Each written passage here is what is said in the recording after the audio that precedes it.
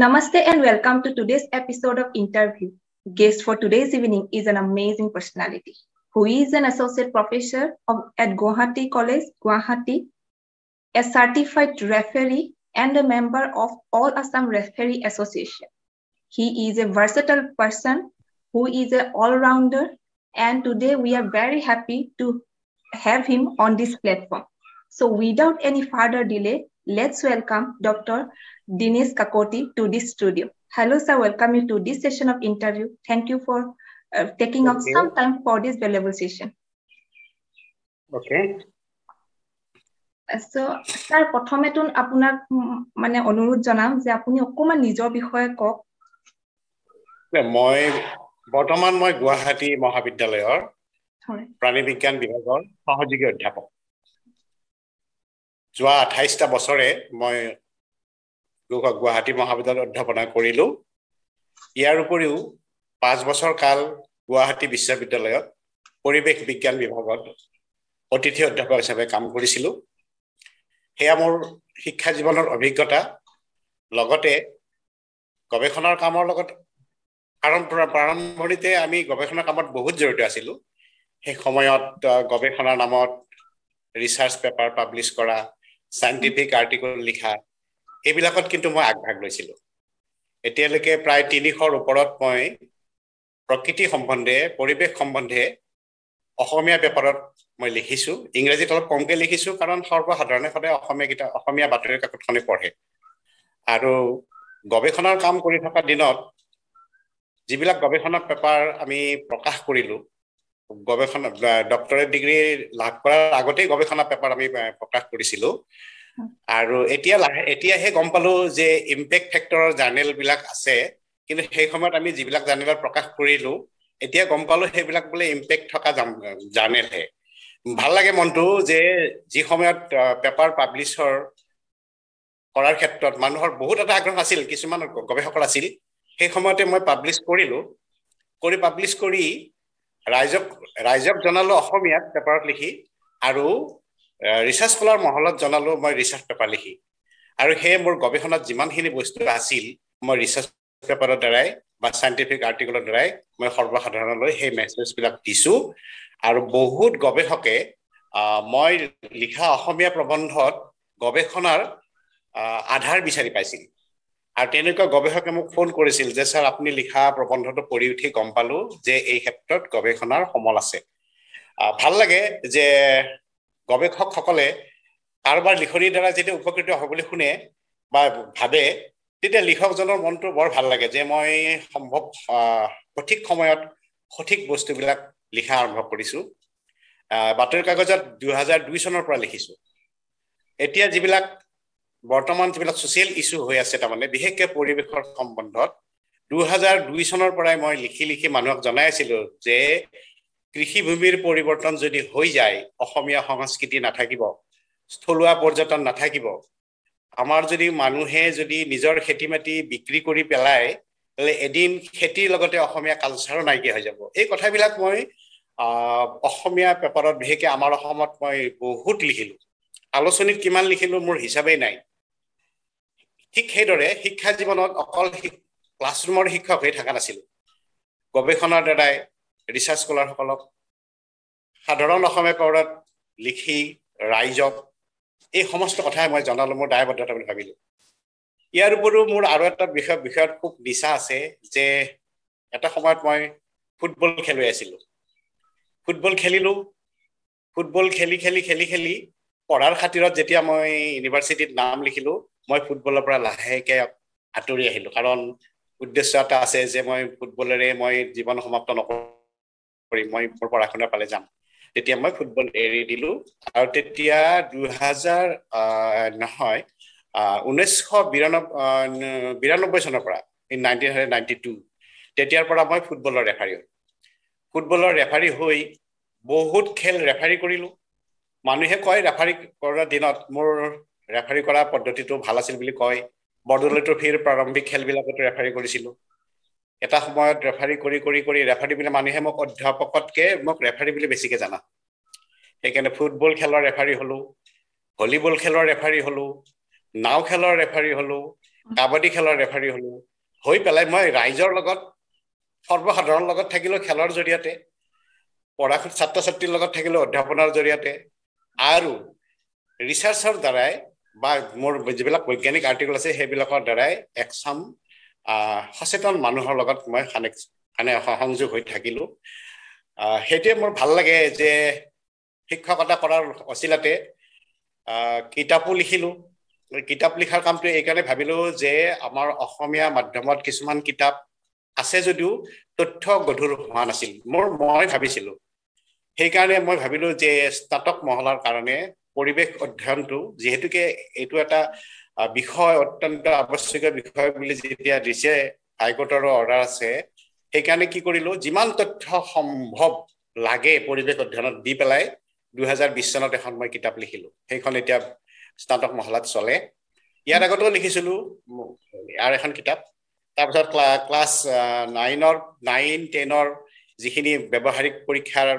বায়োলজিৰ বিশেষকে সেই প্ৰেক্টিকেল কিতাপ লিখিলো তাৰপিছত আজিকালি হাইস্কুলত ল'ৰা ছোৱালীয়ে এখন কিতাপতে সকলোখিনি বস্তু পাব পৰাকে এখন কিতাপ প্ৰকাশ হয় প্ৰত্যেক বছৰে প্ৰস্তুতি বুলি সেই প্ৰস্তুতিখনত মই লিখাৰ উপৰিও সম্পাদনাৰ কাম কৰিলো কৰি হাইস্কুলীয়া ল'ৰা ছোৱালীবিলাককো মই প্ৰকাৰে সহায় কৰিবলৈ চেষ্টা কৰিছো কাৰণ শিক্ষকতা কৰাৰ লগে লগে মই ভাবা নাই যে মই কলেজৰ শিক্ষক হৈ মোৰ কলেজতে মই সীমাবদ্ধ থাকিম সেই হিচাপে মই হাইস্কুলীয়া ল'ৰা ছোৱালীৰ কাৰণেও লিখিলো সিহঁতৰ মনস্তত্বৰ ওপৰত নিৰ্ভৰ কৰি একেবাৰে পোষ্ট গ্ৰেজুৱেট লেভেলতো মই অধ্যাপনা কৰি ছাত্ৰ ছাত্ৰীসকলক মোৰ যি জ্ঞান আছে বুলি ভাবিছিলো সেইখিনিৰে মই দিছিলো এতিয়া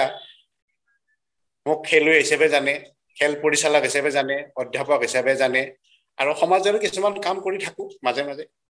সেয়াই মোৰ সাধাৰণ জীৱন স্যাৰ আপুনিতো বিভিন্ন কামত ব্যস্ত আৰু আপুনি এদিন নাথাকে সো আপুনি কেনেকে গোটেই কামবোৰ মেনেজ কৰে যাৰ কাম কৰিবৰ ইচ্ছা থাকে তাক সময়ে বান্ধি ৰাখিব নোৱাৰে সময়ৰ সদ্ব্যৱহাৰো জানিব লাগিব আমি যেনেকে ৰাতি টোপনি যোৱা সময়ৰ পৰা ৰাতি খোৱাৰ পৰা যেতিয়া আমি টাইম এটা সময় আৰম্ভ কৰোঁ যে আমি ৰাতি ইমান সময়ত কম আমি ইমান সময়ত উঠিব লাগিব খুব সময় আমাৰ 6-7 ঘণ্টা টোপনি লাগে সেইখিনি যদি আমি প্ৰত্যেকে বুজি পাওঁ তেতিয়াহ'লে আমাৰ দিনটোৰ কাৰণে আমাক খাদ্যও লাগে আৰু খাদ্য আমাক সময়ে সময়ে লাগে কাৰণ শৰীৰৰ ওজন শৰীৰৰ বয়স অনুপাতে আমাক খাদ্য লাগে আৰু শৰীৰ সুস্থ ৰাখিবলৈ হ'লে ব্যায়ামৰ প্ৰয়োজন যোগাসনৰ প্ৰয়োজন এইবিলাক সকলো কথা দৰকাৰ হয় এতিয়া মই যেতিয়া কলেজত আহো তেতিয়া মই কলেজৰ অধ্যাপক হিচাপে আহো কলেজৰ পৰা যেতিয়া ওলাই যাওঁ তেতিয়া মই এজন সাধাৰণ মানুহ হিচাপে মই সাধাৰণ মানুহৰ লগত কাম কৰোঁ যেতিয়া মই ফিল্ডত ড্ৰেছ কৰি নামো তেতিয়া মই এজন দুৰ্দান্ত ৰেফাৰী হিচাপে উপনীত হওঁ তেতিয়া মই কলেজৰ কথা তেতিয়া মই ৰেফাৰী হওঁ যেতিয়া নাও খেলত যেতিয়া ৰেফাৰী কৰিবলৈ যাওঁ মই জানো নাও খেলখন তীব্ৰ উত্তেজনাপূৰ্ণ খেল আৰু সেই মুহূৰ্তত তাৰ আগতেই মই ঠিক কৰোঁ যে মই কেনেকে নাও খেলখন পৰিচালনা কৰিব লাগিব এই গোটেই কথাবিলাক মই আগতে ভাবি লওঁ আৰু ঘৰত থকা সময়খিনিত কলেজত থকা সময়খিনিত কলেজৰ ছাত্ৰ ছাত্ৰীৰ লগত বা বিভাগৰ লগত যি বিভাগীয় কাম আছে বা কলেজৰ কাম আছে সেইবিলাক কৰাৰ উপৰিও যিখিনি সময় ঘৰত পাওঁ মই এনে বহি নাথাকো মোৰ লগত কিতাপ কাগজ থাকে যি কিতাপ মন যায় কেতিয়াবা বুৰঞ্জী পঢ়ো কেতিয়াবা ভূগোল পঢ়ো কেতিয়াবা ব্ৰহ্ম বৈবৰ্ত পুৰাণখনো পঢ়ো কেতিয়াবা লিখো ৰামায়ণী কবি সাহিত্যিকবিলাকৰ ওপৰত পঢ়ো শংকৰ মাধৱৰ কথাও লিখো আকৌ মাজে মাজে পঢ়ো কিয় যে অসমীয়া ভাষা উন্নতি সাধনী সভাখন তৈয়াৰ কৰা মানুহকেইটাৰ কথা পঢ়ি পেলাই মোৰ নিজৰ দুখো লাগে সেই মানুহখিনিয়ে কিমান কষ্ট কৰি তেওঁলোকে তাতে সভাখন পাতিলে অসমীয়া ভাষাটো জীয়াই ৰাখিবৰ কাৰণে কিন্তু সেই মানুহখিনি যেন মূল্যায়ন নহল এতিয়া এনেকুৱা ভাৱ হয় মাজে মাজে হলেওতো আমাৰ কিছুমান ক্ষেত্ৰত উপায় নাথাকে আমি যিহেতুকে ভাষাটোক লৈ আমি বেছি লিখা মেলা নকৰোঁ আমি সদায় বিজ্ঞান বিষয়ক বস্তুবিলাক প্ৰকৃতি বিষয়ক বস্তুবিলাক লৈ লিখা মেলা কৰোঁ সেইকাৰণে সৰ্বসাধাৰণৰ বুজি পোৱাকে কথাবিলাক লিখিবলৈ চেষ্টা কৰোঁ ঠিক সেইদৰে যেতিয়া ৰেফাৰী হ'বলৈ যাওঁ ৰেফাৰী হিচাপে এজন ৰেফাৰীৰ দায়িত্ব কিমান গধুৰ সৰ্বসাধাৰণে হয়তো গম নাপায় যেতিয়া এখন খেল চলি থাকে ৰেফাৰীয়ে নিজৰ মতে ৰায় দিয়ে ৰেফাৰী এজন উদাসীন মানুহ সেই সময়ত কিন্তু দৰ্শকে বিভিন্ন ধৰণৰ মতামত দিয়ে কিন্তু দৰ্শকৰ মতামতৰ খেল নচলে সেইকাৰণে এই খেলত যেতিয়া মই বেছিকৈ জড়িত হৈছিলোঁ মোক খেলৰ পৰাই মই শিকিছিলোঁ যে জীৱনত প্ৰত্যেকটো কাম কৰিবৰ সময়ত সেই মুহূৰ্তত যদি মই সেই মানুহজন হৈ নপৰো মই যদি এজন বেলেগ মানুহ হৈ থাকো তেতিয়াহ'লে মই সেই কামটো কেতিয়াও সমাধান কৰিব নোৱাৰো সেইকাৰণে মোৰ কাৰণে সময়ৰ অভাৱ নহয় একো সময়ৰ অভাৱ হোৱা নাই আজিলৈকে মই কাকো কোৱা নাই যে মোৰ এইটো কাম কৰিবৰ কাৰণে সময় নাই কাৰণ মই এনেকুৱা দেখিছো সময় নাই বুলি কোৱা মানুহে ৰাস্তাত এনেই বহুত সময় কথা কৈ থাকে কিবা এটা কামৰ কথা ক'লে মই সময় পোৱা নাই মোৰ সেইটো স্বভাৱ নাই মানুহে মোক কেতিয়াবা লিখা কথা কয় যে কিহৰ বিষয়ে লিখিব লাগিব বোলে অমুকৰ বিষয়ে লিখিব হ'ব ঠিক আছে লিখি দিম আপোনাৰ যদি ভাল হয় আপুনি চাব যদি বেয়া হয় আপুনি প্ৰকাশ নকৰিব কিন্তু ৰৈ নাথাকো কবিতাত বাহিৰে বাকী লিখি ভাল পাওঁ কবিতা মই লিখা নাই কিন্তু পঢ়ো কিন্তু বুজিব চেষ্টা নকৰো পঢ়োহে কিন্তু বেলেগ লিখনিবিলাক কিন্তু পঢ়ি উপলব্ধি কৰি ভাল লাগে আৰু মই যিহেতুকে গাঁৱতে ডাঙৰ হৈছিলো মোৰ মনত দোলা দি থাকিল গাঁৱৰ সমাজখন চহৰৰ সমাজখন গাঁৱৰ পৰিৱেশলৈকে বাৰে বাৰে মনত পৰে সেইকাৰণে মই গাঁৱৰ কথা লিখো আনকি মই কামৰূপীয়া ভাষাটো মই বহুত প্ৰবন্ধ লিখিছো এইটো কাৰণতে লিখিছো যে সেই ভাষাখিনিৰ লগত লিখা প্ৰবন্ধবিলাকে মোৰ পূৰ্বপুৰুষৰ লগত মই সংযোগ হৈ যাব পাৰো সেইবিলাক কাৰণ কাম মই কৰি থাকো সময় নাই বুলি মই কাকো কোৱা নাই আৰু মই নাভাবো যে কিবা কাম কৰিবৰ কাৰণে বহুত বেলেগকে সময় উলিয়াব লাগে পঢ়াৰ সময়ত পঢ়িলো লিখা সময়ত লিখিলো ঘৰত বজাৰো কৰিব লাগে বজাৰো কৰো ৰাস্তাত মই এইটো কথা কওঁ যে মই ভালকে ক'ব পাৰো আৰু মই লাজো নকৰো ক'বলৈ যে মোৰ ঘৰৰ সন্মুখৰ যি ৰাজহুৱা মানে নলা নৰ্দমা থাকে দেওবাৰে মই নলা নৰ্দমা নিজেই চাফা কৰোঁ মিউনিচিপালিটি মানুহ বাটে চাই নাথাকো কাৰণ সেইখন মোৰ পদূলি সেইটো মোৰ ৰাস্তা মোৰ সন্মুখত কোনোবাই থিয় হৈ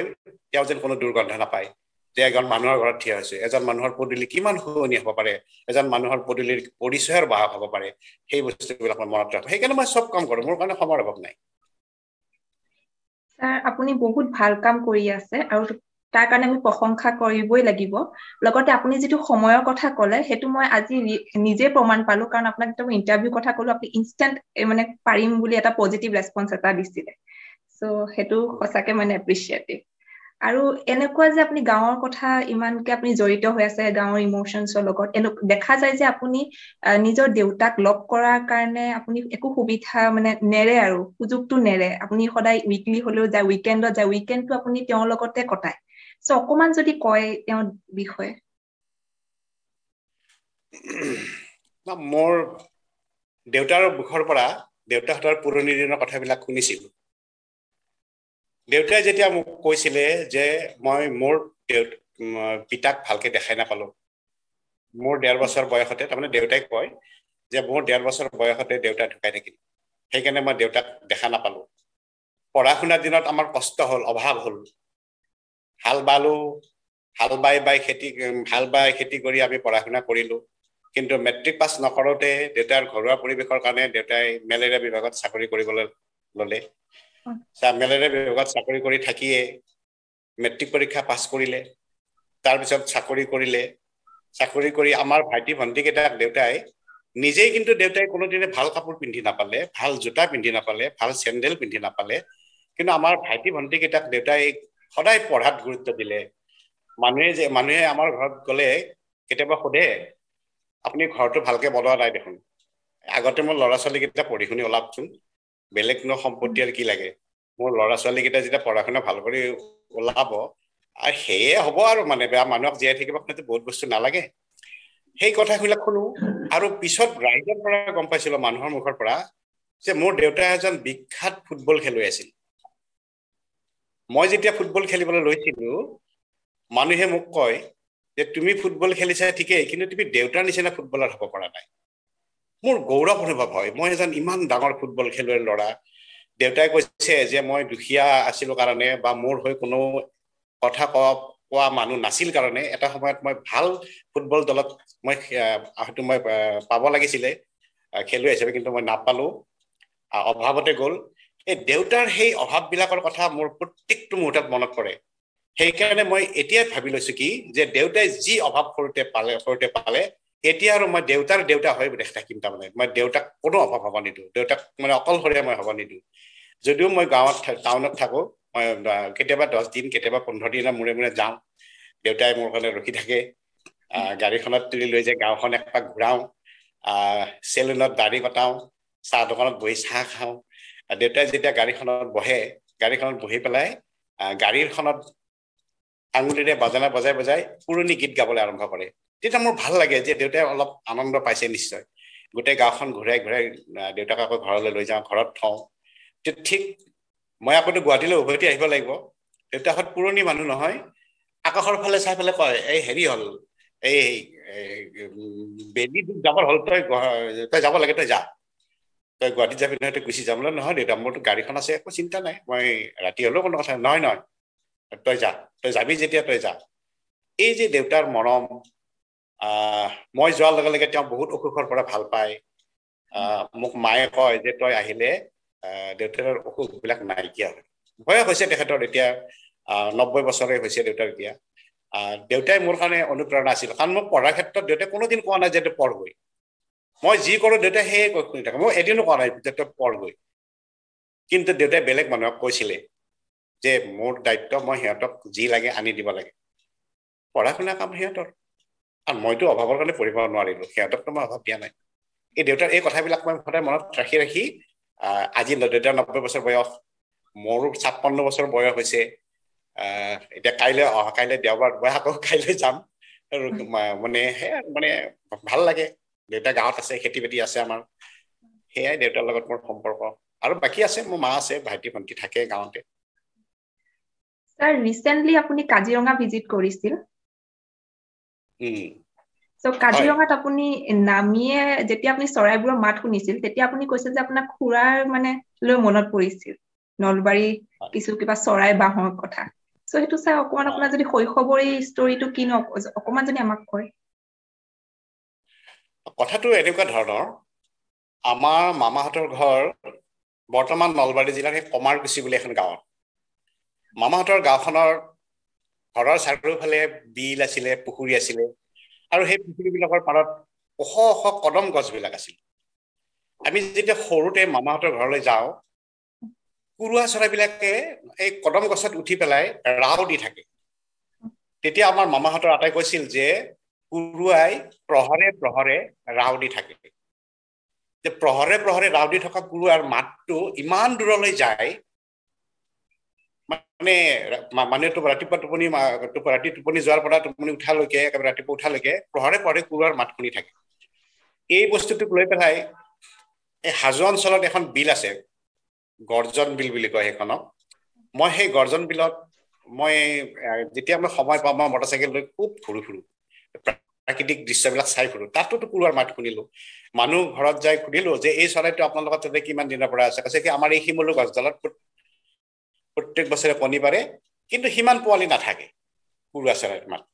তাতে ৰাতিপুৱা কুৰুৱাবিলাকে মাতে তেতিয়া গাঁৱৰ মানুহবিলাক সুধিলো যে এইটো কি চৰাই বুলি ভাবে যে গাঁৱৰ এগৰাকী বুঢ়ীয়ে কৈছিল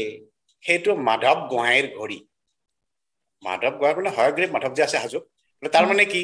যে সেই চৰাইটোৱে প্ৰতিটো প্ৰহৰে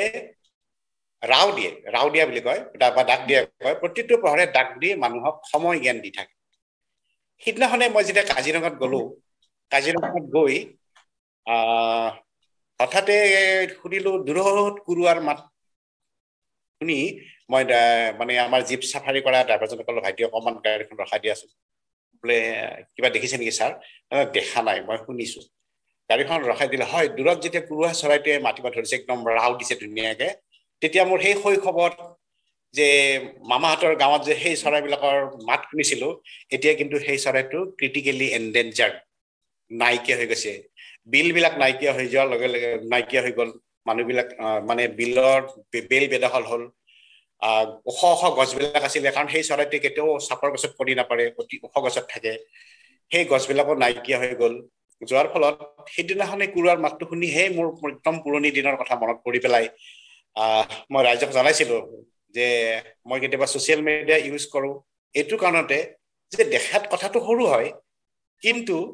কোনো যে গৱেষণাৰ বিষয় কুৰুৱাকো যে সংৰক্ষণ কৰিব লাগিব নহ'লে আমাৰ পৰ্যটনত যদি কুৰুৱাটো নাথাকে এখন বিলৰ সৌন্দৰ্য বা ক'ত সেয়ে মই কাজিৰঙাত সেই মাতটো শুনাৰ পিছত মোৰ শৈশৱলৈ মনত পৰিছিল কাৰণ শৈশৱকালটো আমি খেতি কৰি ডাঙৰ হৈছিলোঁ মই এতিয়াও ভালকে জানো কোনটো ঋতুত কি খেতি কৰিব লাগে আমি পথাৰত হাল বোৱা মানুহৰ লগত হাল বাব গৈছিলোঁ আৰু আঘোণপুৰ মাহত যেতিয়া পথাৰত ধান কাটে গৰুৰ গাড়ীত ধানৰ ডাঙৰিবিলাক তুলি দি ওপৰত উঠি আহো আমাৰ ককাই আগে আগে আহে আমি পিছে পিছে আহো সেই কথাবিলাক পাহৰা নাই মই পাহৰা নাই কাৰণে মনটো গাঁৱৰ বুলি কোৱা লাগিলে অকমান আবেগিক হৈ পৰো আৰু আবেগিক হৈ পৰিলেও মই যিখন গাঁৱৰ ছবি মই এতিয়া লৈ ফুৰিছো এতিয়াও হয়তো সেই ছবিখন নাই গাঁৱত সেই ছবিখন নাই কিন্তু মোৰ মনত মন মগজুত পাৰে মোৰ যিখন গাঁৱৰ ছবি লৈ ফুৰিছো সেইখন গাঁও নাই কিন্তু তথাপি মানুহক ক'ব বিচাৰো যে এই চৰাইবিলাক থাকিব লাগে নহলে আমাৰ এখন বিলৰ সৌন্দৰ্য যেনেকে বাঘ নথকা অৰণ্যৰ কোনো সৌন্দৰ্য নাই তেনেকুৱা স্যাৰ আপুনি আচলতে বহুতখিনিয়ে চিন্তা কৰে বিভিন্ন দিশক লৈ আৰু স্যাৰ এনেকুৱাও দেখা যায় যে আপুনি কেতিয়াবা হঠাতে আপুনি থাকি আহা গুৱাহাটী ইউনিভাৰ্চিটি হোষ্টেলত আপুনি উপস্থিত হৈ গৈ স্যাৰ অকমান যদি সেই বিষয়ত কয় আমাক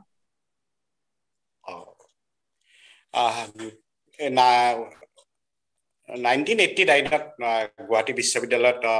মই নামভৰ্তি কৰাইছিলো প্ৰাণী বিজ্ঞান বিভাগত আৰু যেতিয়া তাতে নাম লিখিলো হোষ্টেলত থকাৰ বাসনা জাগিল আগতেও মই হোষ্টেলত থাকি পঢ়িছিলো হোষ্টেলত থাকিলো সেইটো RCC4 বুলি কয় RCC4 সেই হোষ্টেলত আমি সোমালো আমি যেতিয়া হোষ্টেলত সোমালো ৰুম খালী নাই যেতিয়া ৰুম খালী নাই এটা ৰিডিং ৰুম আছিলে তাতে মানে এখন ফেন চলি থাকে 12 মাহে ফেনখন চলি থাকে ক'ত কানেকশ্যন আছে ভালকে গমেই নাপায় সুইচ বৰ্ডখনো নাই খালি ফেনখন চলি থাকে আমি তাতে কি কৰিলো 6টা মান ল'ৰা আমাক তেতিয়ালৈকে ৰুম দিয়া নাই আমাৰ ৰুম নাই আমি 6টা মান ল'ৰাই তাতে সেই ৰুমটোতে বহি দেখাত এখন কিতাপ থাকে আগত কিন্তু আমি ক্লাছ কৰিব ঠিকই যাওঁ কিন্তু আমাৰ হোষ্টেলত পঢ়া শুনা নাই যেতিয়া আমি আৰু নিজৰ অভিজ্ঞতাবিলাক খুব কৈ থাকো কৈ থাকিলে মোৰ এজন ৰুমমেট আছিলে শেষত গৈ কি হ'ল আমাক ৰুম এলাও কৰিলে আমি ৰুমে সোমালো ৰুমে সোমাই মানে কি যে প্ৰত্যেকজন ল'ৰাই যিহেতুকে বেলেগ জেগাৰ পৰা আহে প্ৰত্যেকৰে জীৱনৰ নিজা কাহিনী থাকে আৰু প্ৰত্যেকৰে নিজৰ ঘৰুৱা অৱস্থাৰ কথা জড়িত হৈ থাকে আৰু নিজৰ শিক্ষানুষ্ঠানবিলাকৰ কথাবিলাক জড়িত হৈ থাকে থাকিলে আমাৰ এজন ল'ৰা আছিল মোৰ বন্ধুৰ নামটো নকওঁ মই বাৰু খুব ধুনীয়া নলবাৰীয়া কথা কয় মইতো বুজি পাওঁ মোৰ মামাহঁতৰ ঘৰ নলবাৰীত যেতিয়া আৰু মোৰ ঘৰ যেতিয়া কামৰূপ পাতে মই বুজি পাওঁ এজন ল'ৰা আছিল জোনাইৰ ল'ৰা থাকিলে জোনাইৰ ল'ৰাজনে এই মোৰ বন্ধুজনক কিবা এটা কথা সুধিছে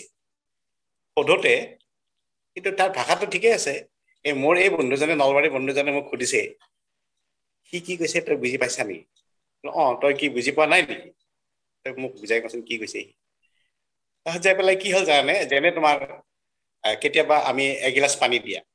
আমিতো নলবাৰীত ঘপকে কৈ দিওঁ নহয় এক গুলছ বুলি কৈ দিওঁ হয়নে নহয় কৈ দিওঁ নহয় মানে এটা নাৰিকলৰ পুলি তাৰমানে কিবা এটা তিথি আছিলে থাকিলে সেই ল'ৰাটোক দুজন ল'ৰা উজনি অসমৰ ল'ৰা সেই ল'ৰাটোক ক'লে যে তুমি কোনোবাই ক'লে তুমি এটা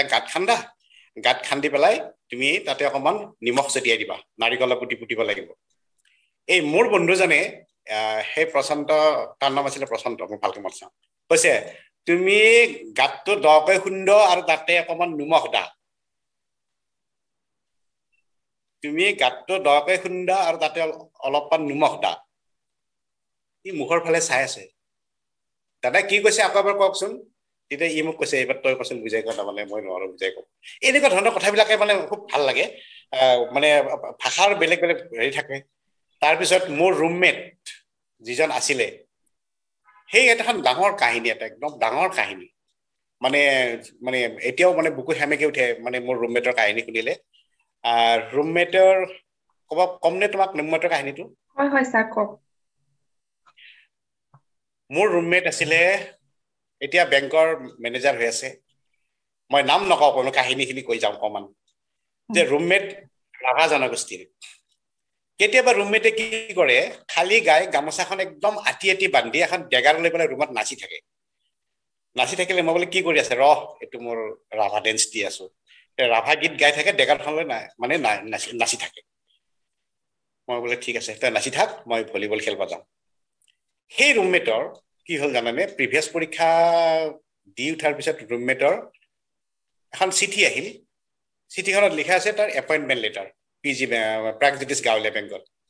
এতিয়াতো যাবলৈ ভাড়া নাই যাবলৈ যেতিয়া ভাড়া নাই মোক কৈছে তোৰ পইচা আছে নেকি বোলে মোৰো নাই ব'ল আমি পাণবজাৰত যাওঁ তাৰমানে আমাৰ দেউতা তেতিয়া পাণবজাৰত চাকৰি কৰে আমি দেউতাৰ ওচৰলৈ আহিলো বোলে দেউতা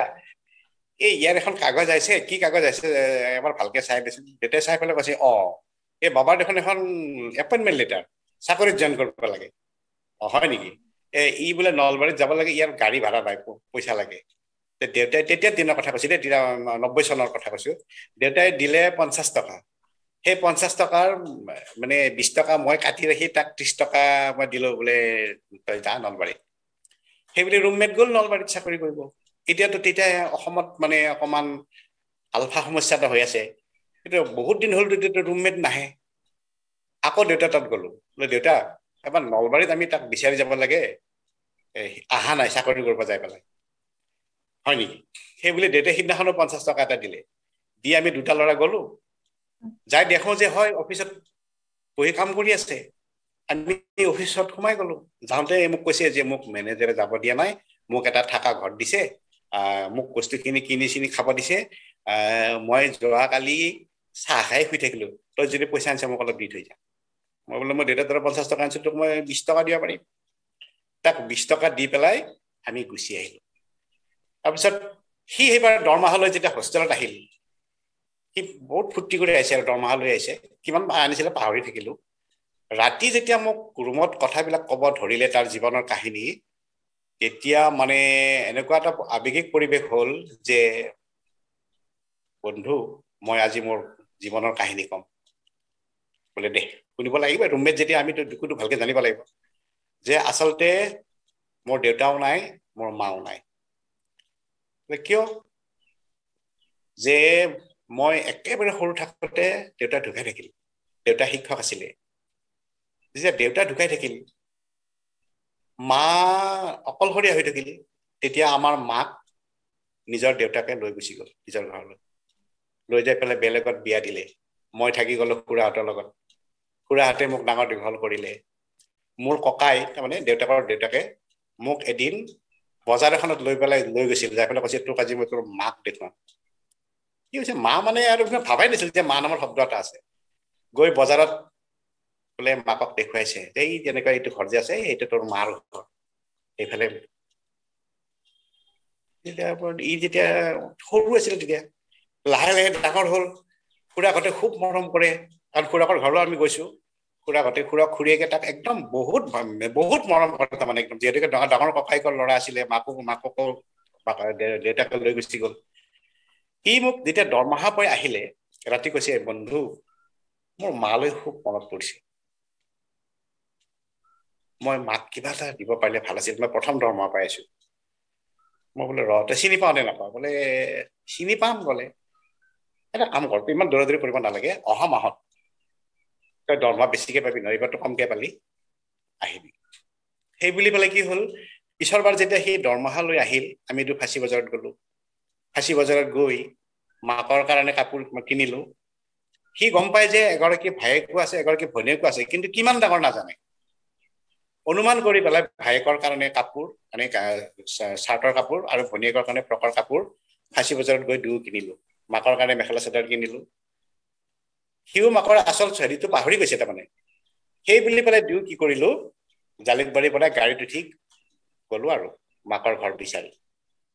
যাই বহুত দূৰ যাই গাড়ীৰ পৰা নামি এখন পথাৰৰ মাজৰ ৰাস্তাত আমি যাই আছো যাই থাকোঁতে বহুত মানুহে তেতিয়া পথাৰত ভুই ৰুই আছে সি মানে কৈছে মোৰ মাও এনেকে ভুই ৰুই পেলাই খাই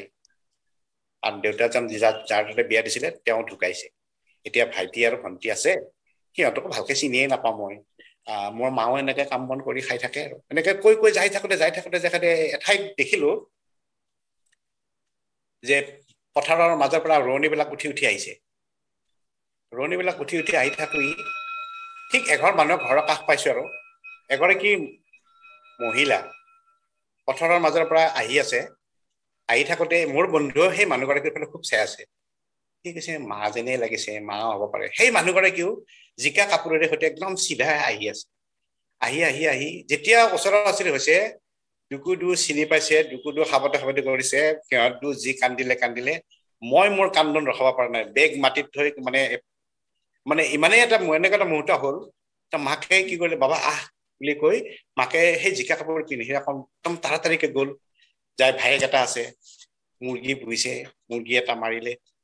মামাক মানে ভাত খোৱালে ভনীয়েকজনীকো দেখা পালো আহিবৰ সময়ত মাকে এটা সৰু টেমা উলিয়াই আনিছে টেমাটো উলিয়াই আনি পেলাই কৈছে বাবা এই টেমাটোত এটা বস্তু আছে তই লৈ যা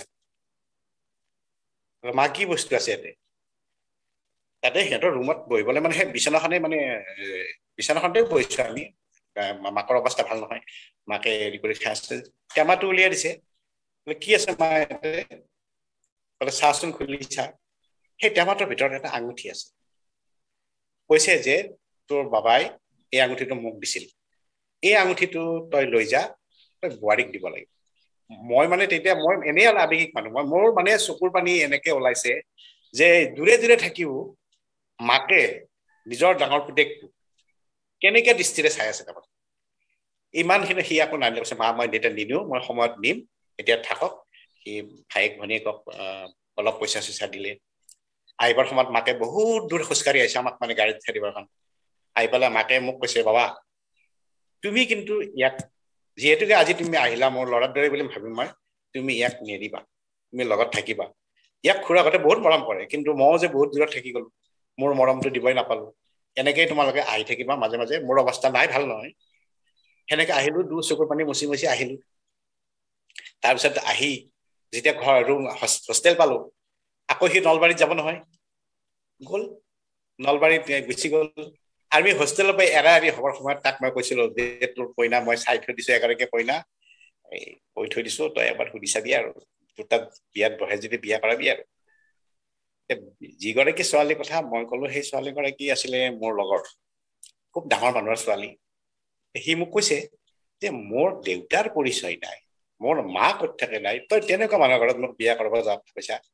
মই বোলে সুধি চাবিচোন তই আজিকালি তইতো বেংকত চাকৰি কৰ তোৰ চাকৰিটো ভাল কিজানিবা দিয়েই এবাৰ সদাতলৈ কি আপত্তি সি কয় এদিন গৈ পেলাই কথাটো সুধিলে সোধাৰ পিছত যেতিয়া দেউতাকে ক'লে হ'ব তোমাৰ বিয়াৰ দিন তুমি ঠিক কৰা সি মানে এনেকুৱা আচৰিত হৈ গ'ল যে ইমান ডাঙৰ মানুহে মোৰ নিচিনা মানুহক এনেকুৱা সন্মান কৰি কথা ক'লে আকৌ সেইকাৰণে তাৰ বিয়াটো গ'লো বিয়াত যাই বিয়া বাৰু কৰাই দিয়ে আহিলো এতিয়া সুখে সংসাৰে আছে খুব ভাল ল'ৰা ছোৱালীকেইটা পঢ়া শুনাই ভাল মিছেছেও চাকৰি কৰে মোৰ এই হোষ্টেল লাইফত এই বস্তু এটা বৰ একেবাৰে আজিও মনত থাকে মই বহুতক কওঁ খুব ভাল ল'ৰা এতিয়া চাকৰি কৰি আছে সেয়া মোৰ হোষ্টেল জীৱনৰ কাহিনী আৰু হোষ্টেলত থাকোঁতে কিন্তু খেলিছো বহুত ভলীবল খেলা মই ভলীবল খেলাত মই ভাল প্লেয়াৰ নহয় কিন্তু মই নহ'লে আকৌ খেল নহয় কাৰণ মই ফুটবলৰহে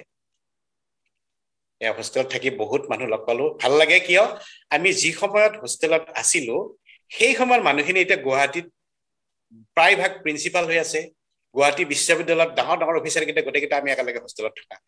আমি সেই সময়ৰ বন্ধুবিলাক এতিয়া খুব ভাল ভাল পজিশ্যনত আছে প্ৰত্যেকক খুব ভাল সহায় সহযোগিতা আগবঢ়াই ভাল লাগে সেই আছিল হোষ্টেল লাইফ আমাৰো শুনি বহুতেই ভাল লাগিছে তাৰপিছত এতিয়া যিহেতুকে আপুনিতো ৰেফাৰী হিচাপে বহুতখিনি কাম কৰিছে আৰু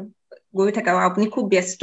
দিনটোত আপোনালৈ ইমান কল আহে এইটো ৰিলেটেড সো আপুনি খেলুৱৈৰ মাজতনো এনেকুৱা কি মানে গুণ বিচাৰে যে খেলুৱৈ হ'ব পাৰিব বা তেনেকুৱা কেনেকুৱা কোৱালিটিজ বিচাৰে সেইটো বিষয়ে যদি অকমান কয় আচলতে কাকো টানি আনি খেলুৱৈ কৰিব নোৱাৰি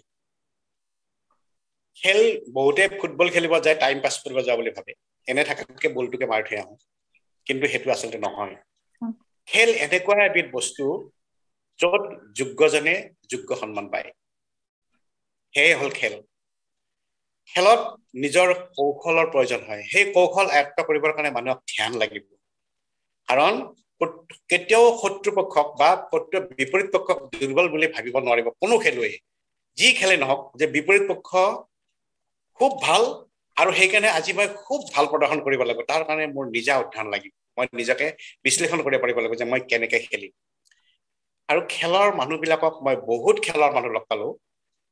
বিশেষকৈ ৰেফাৰী বহুত লগ পালো মই ইণ্টাৰনেশ্যনেল ৰেফাৰীৰ বহুতক লগ পালো ৰাষ্ট্ৰীয় ৰেফাৰী বহুত লগ পালো তেখেতসকলৰ লগত মই ৰেফাৰী কৰিলো সেই মানুহবিলাকৰ কথাবিলাক ইমানে এনেকুৱা ধৰণৰ যে প্ৰত্যেকটো কথাই তাৰমানে ক'ব লাগে কাৰণে কয়, এনে নকয়। যে তুমি খেলিব আছা, তুমি সেই খেলটো ভাল পাবই লাগিব, আৰু সেই খেলৰ নীতি নিয়মখিনি তুমি জানিব লাগিব, আৰু সেই খেলত তুমি খেলৰ সৌন্দৰ্যৰ মহত্ব বৰ্তাই ৰাখিবই লাগিব। যেতিয়া আমি ৰেফাৰী হলো, ৰেফাৰী হওঁতে আমাক যেতিয়া ৰেফাৰী প্ৰশিক্ষণ দিছিল, কিছুমান ভাল ভাল ৰেফাৰী আহিছিলে ভাৰতৰ, তেখেতসকলে কৈছে যে ভাল খেল এখন ৰাইজক উপহাৰ দিবৰ কাৰণে ৰেফাৰীয়ে কিন্তু খুব ভাল ধৰণে খেল পৰিচালনা কৰিব পাৰিব লাগিব। কাৰণ ৰেফাৰীৰ দায়িত্ব হ'ল ভাল খেলুৱৈক সুৰক্ষা দিয়া আৰু দুৰ্দান্ত খেলুৱৈক প্ৰয়োজনত শাস্তি দিয়া। যদি সেই দুটা বস্তু যদি ৰেফাৰীৰ হাতত নাথাকে, তেতিয়াহ'লে এখন ভাল উপভোগ্য খেল কেতিয়াও হ'ব নোৱাৰে। সেইকাৰণে আমি খেল বহুত চাইও বহুত শিকিব পাৰি, আৰু ভাল ভাল ৰেফাৰীৰ লগত যেতিয়া ৰেফাৰী কৰা যায়, ভুলবিলাক গম পোৱা যায়, আৰু যিমানে ভুল হয় সিমানে শিকা যায়। একো যদি ভুল নহয়, নিজকে যদি ভাবা যায় মই ভুল কৰা নাই, তেতিয়াহ'লে আধৰুৱা হৈ থাকে। সেইকাৰণে কোনোবাই ভুলটো কৈ দিলে মই কেতিয়াও বেয়া নাপাওঁ। যে যেতিয়া মই ৰেফাৰী কৰিছিলো, আজি মোক কেতিয়াবা কৈছে যে এইখনটো তুমি য়েলো কাৰ্ড দেখুৱাব লাগিছিল, তুমিতো য়েলো কাৰ্ড দেখুওৱা নাই। তেতিয়া মই ভাবলো য়েছ, সেইটো য়েলো কাৰ্ড আছিলে, মই কিয় নিদিলো? য়েলো কাৰ্ডখন নিদিয়া মানে কি হ'ল, সেই বেয়া খেলুৱৈজনে এডভান্টেজ পাই গ'ল, ভালকে খেলা টিমটো হাৰি গ'ল। সেইটো হ'ব নালাগে। সেইকাৰণে খেলৰ মানুহৰ ক্ষেত্ৰত মই দেখা পাইছো, প্ৰায়বিলাক খেলুৱৈকে দেখা পাইছো, যিমান মানুহ খেলৰ লগত জড়িত, যাৰ অন্তৰত খেল ভাল পোৱা এটা মানসিকতা থাকে, সেই মানুহ কেতিয়াও অহংকাৰী নহয়, আৰু সেই মানুহে কেতিয়াও কাকো অন্যায় নকৰে আৰু কাকো নঠগায়। মই এনেকুৱা বহুত মানুহ পালো। কাৰণ খেলৰ নীতি নিয়মে মানুহক পৰিৱৰ্তন কৰি পেলায়। কাৰণ খেলত ইমান প্লেয়াৰ লগ লাগে, হয়তো কাৰো ভাষা কোনেও বুজি নাপায়, কিন্তু চবেই খেলৰ গুৰুত্ব বুজি পায়। মই ফুটবল খেলৰ ৰেফাৰী হৈ থাকোঁতে এনেকুৱা প্লেয়াৰ পাইছো, যিয়ে মুখেৰে ক'ব নোৱাৰে, বেঙা। তাক মই তাক ৱাৰ্ণিং দিব লাগিলে মোক কাৰ্ডখন লাগিব, তাক আকাৰে ইংগিতে বুজিব লাগিব, আৰু সেই ল'ৰাজনৰ মনস্তত্ব মই বুজি পাব লাগিব। কাৰণ তাক যদি কোনোবাই ফাউল কৰিছে, সেই প্লেয়াৰজনক, সি মোৰ ফালে চাই ক'ব যে ছাৰ আপুনি একো ধৰা নাই, কিন্তু তাততো ভাষাটো নাই, সি অংগী ভংগী কৰিব। মই সেইবিলাকো বুজি পাব লাগিব। এই হ'ল মোৰ খেলিছিলো, মানে পঢ়াৰ খাতিৰত, কিন্তু খেলাটোৰ পৰা মাজে মাজে পলাইছিলো মই। কাৰণ মোৰ দেউতাই মোক বাৰে বাৰে কৈছিল যে তোক মই পঢ়া শুনা কথা কৈছো, খেলি থাক, কিন্তু সেই বুলি খেলৰ প্ৰফেশ্যনৰ দ্বাৰাই কিবা কৰিম বুলি ভাবিলে কিন্তু অলপ পিছত লছ হ'ব পাৰে। সেই ভাবি পেলাই মই খেলৰ পৰা বাদ দিছিলো। 92 চনৰ পৰা ৰেফাৰী কৰা বুলি কৈছো যে এতিয়া আৰু ৰেফাৰী নকৰো। এতিয়া ৰেফাৰী সংগঠনৰ সহকাৰী সম্পাদকৰ দায়িত্ব লৈ নতুন ৰেফাৰী উলিয়াই, নতুন ৰেফাৰী প্ৰশিক্ষণ দিয়া, এই কামবিলাক কৰি থাকো, খেলৰ লগত জড়িত থাকো। মইতো ইতিমধ্যে কৈছোৱে যে মই কাবাডী খেলত, ভলীবল খেলত, নাও খেলত আৰু পৰম্পৰাগত ক্ৰীড়াৰ লগত মই জড়িত। কাৰণ পৰম্পৰাগত ক্ৰীড়াৰ লগত জড়িত হৈ থকা মানে আমি আমাৰ পূৰ্বপুৰুষক সন্মান কৰা। কাৰণ পূৰ্বপুৰুষে যিখিনি খেল পাতিছিল আনন্দত উল্লাসত, সেইখিনিক যদি আমি পাহৰি যাওঁ, আমি পূৰ্বপুৰুষৰ পৰা বিচ্ছিন্ন হৈ যাওঁ। আমি শিপাৰ সৈতে সম্বন্ধ ৰাখিবলৈ হ'লে আমি ট্ৰেডিশ্যনেল স্পৰ্টছ, যিবিলাক পৰম্পৰাগত খেল, সেইবিলাক আমি ৰাখিব লাগিব। যেনে নাও খেল, ৰছী টনা খেল, কলহ ভঙা খেল, তাৰপিছত কড়ি খেল, ঢোপ খেল, এইবিলাকৰ দ্বাৰাই মানুহৰ মাজত ভাতৃত্ববোধো বাঢ়ে। প্ৰতিযোগিতা সদায় থাকিব, কিন্তু ভাতৃত্ববোধটো খুব ভাল হয়। খেলৰ এইটো এটা ডাঙৰ গুণ যে খেল যিমানে হ'ব, খেলত কাজিয়া পেচাল হ'ব পাৰে, কিন্তু সম্বন্ধও গাঢ় হৈ যায়। কিন্তু আজিকালি খেলক বহুতে লৈছে, কিন্তু আজি মই যি দেখিলো, মই ৰেফাৰী কৰি দেখিলো যে বৰ্তমান ভাল খেলুৱৈবিলাক বিশেষকৈ ফুটবলত গাঁও অঞ্চলতহে আছে। টাউনত যিবিলাক টিমত ক্লাবৰ খেল হয়, টাউনৰ ল'ৰাই ফুটবল খেলা নাই,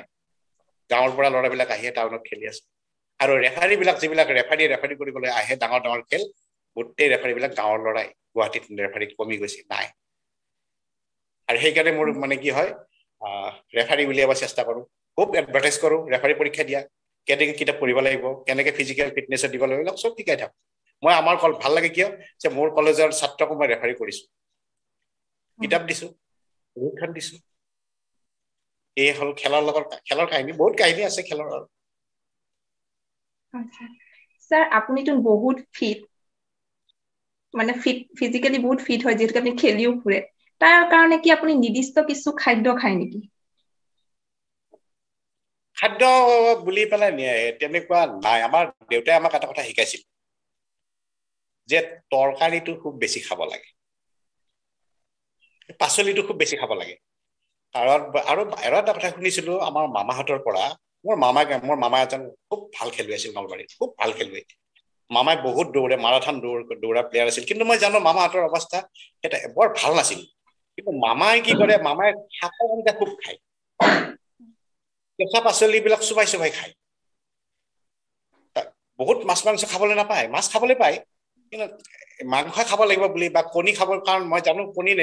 কণী বিক্ৰী কৰিলেহে মামা কলেজত যোৱা খৰচটো পাব সেইকাৰণে কণী খাব নোৱাৰে মাংস কিনি খোৱা কথা নাহে এনেকুৱা ধৰণৰ মামাহঁতে তেনেকুৱাই খেলিছিল কাৰণে মামাই কৈছিল যে এইবিলাক খুব খাব লাগে আৰু দেউতাই কৈছিলে যে চব্জি খুব খাব লাগে মোৰো মানে সেইটো কথা হ'ল কি যে মই ভাতেই কমকে খাওঁ কিন্তু এই দাইলে হওক চব্জি হওক সেইটো কিন্তু অলপমান বেছিকে খাওঁ আৰু মই সময়টো মেইনটেইন কৰোঁ যে প্ৰত্যেক 2 ঘণ্টাৰ মূৰে মূৰে কমকে হ'লেও কিবা এটা খাবলৈ চেষ্টা কৰোঁ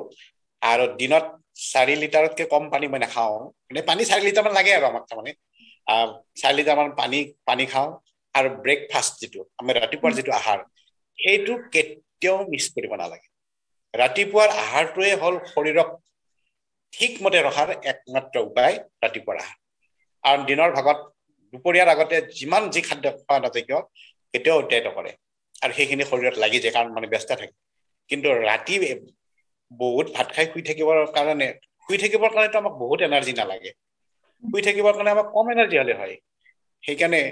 খাদ্যও কমকে হ'লে হয় কিন্তু আমাক দিনৰ ভাগত খাদ্য বেছিকে লাগে মই সেই সময়ে সময়ে খাদ্য কিন্তু খাই থাকোঁ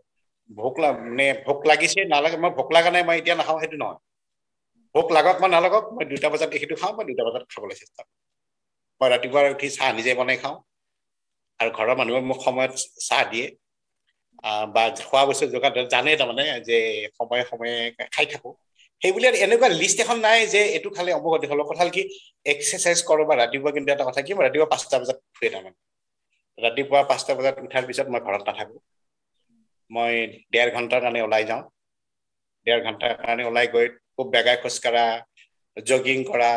ফ্ৰী হেণ্ড এক্সাৰচাইজ কৰা এইবিলাক কৰি 1.5 ঘণ্টামান মূৰত ঘৰত আহোঁ সেইটোৱে মোৰ